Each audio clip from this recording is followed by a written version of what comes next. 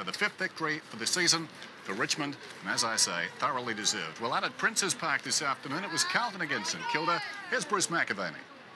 No such highlights out here as far as a close finish, Dennis. An easy win for Carlton in the end by 80 points. They've won 4 in a row. Stephen Kernahan kicked 3 goals in the final term. In fact, the Blues kicked 10 of the last 11 goals. At one stage in the third term, the Saints were in with a shot. They got within 22 points, but Carlton sailed away to win 22-13 to 10-5. Let's have a look at the highlights from the second half. Now Widmar, Harvey running for him.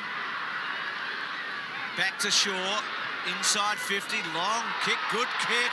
It's a chance, goal. It's a goal. And Anderson hooks it back to full forward. Christou and O'Brien. Wakeland, Christou. Back to Harvey, usually does something constructive. Good kick by Harvey.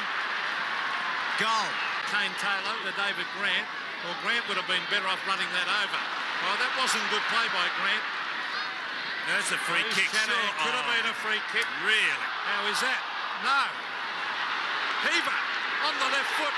Around the corner, he's kicked a great goal. To Dean Anderson. A long kick to the pocket. Oh, good mark. Good use of the body, Craig O'Brien. He just lit. Oh, he's playing on. This is good play. Around the corner he goes. I think he's got this. Great goal. Receiving from Peter Dean. And Christou, a booming kick. Grant at the back. No mark. Kane Taylor. Clever play. Back towards the boundary line. Spalding goes to ground. And a free kick to Spalding ducked into that. Spalding gets a free kick at half forward. Now, Spalding. Oh, this might be a goal. Oh, have a look at that. A miraculous goal. I think it's going to be Carlton's day, all right. Vidovic, Mackay rides Sexton, his own player, and then gets it towards Sporting. Oh, well done. Heaver, normally a sharpshooter, and kicks the goal, does he? Yes, he does. On to Gleeson.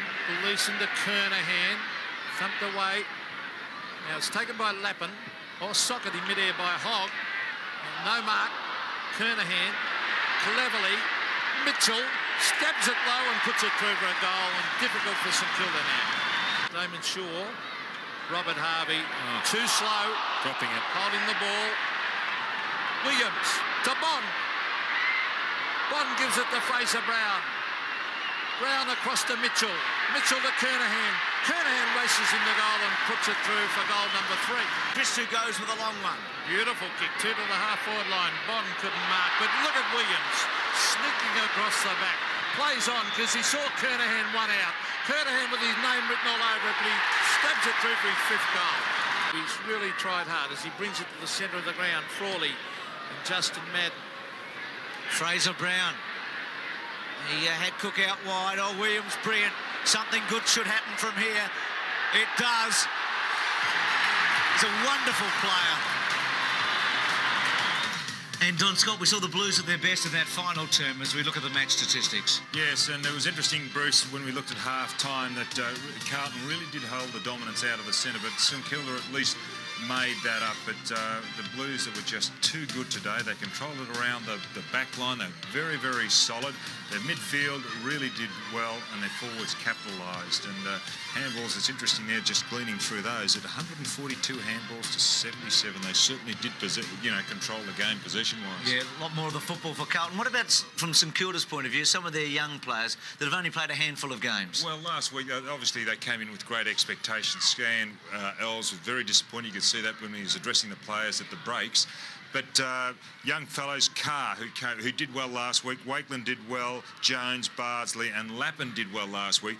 But it was only Carr, I suppose, and he was playing around midfield, who did well. Jones was on the bench, on and off. Bardsley really didn't have much of an influence. Wakeland's a bit too small for centre half forward, and Lappin came on, did a couple of good things, but it's hard for those young fellows to maintain. And from Carlton's point of view, their traditional small men, Williams and Bradley and Gleeson and Mitchell was good today.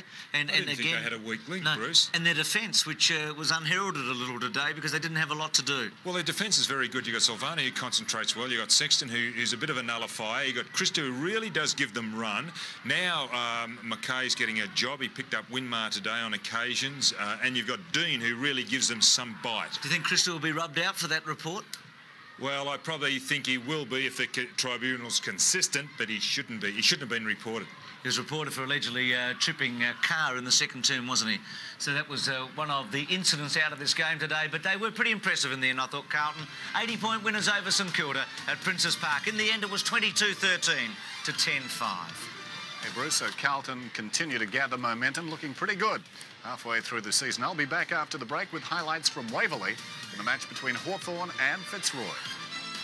That's what I like.